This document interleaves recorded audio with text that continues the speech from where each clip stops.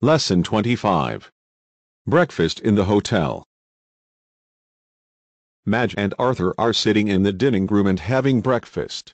Arthur tells Madge that he will have to change some money, because he will not have enough to pay the bill. He will also have to send a telegram to Milanjovic to ask him to reserve a room for them. Madge tells him that she will go to their room after breakfast to lock the suitcases. What would you like, sir? Tea or coffee? Tea for me, please. And you, Madge? I'd like some tea too. Tea for two, please. Yes, sir. I'll have to change some money. We shan't have enough to pay the hotel bill. Didn't you change some money when we arrived here? I did, but we spent it at Bled yesterday. Also, I mustn't forget to send a telegram to Milan to ask him to book a room for us.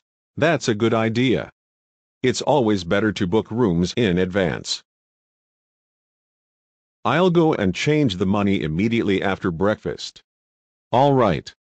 I'll have to go upstairs and lock the suitcases. I had to put my coat in your case, because there was no room in mine.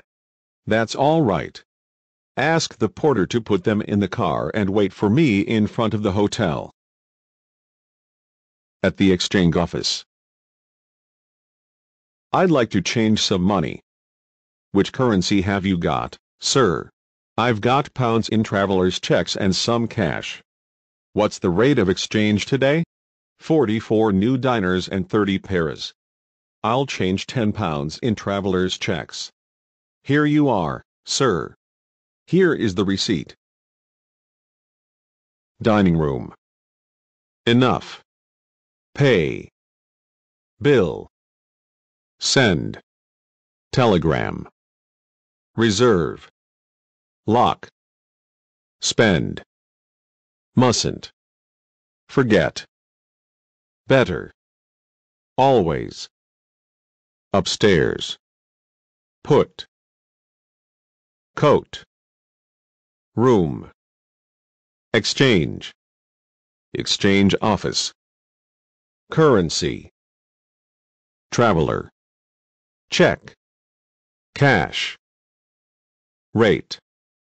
Receipt.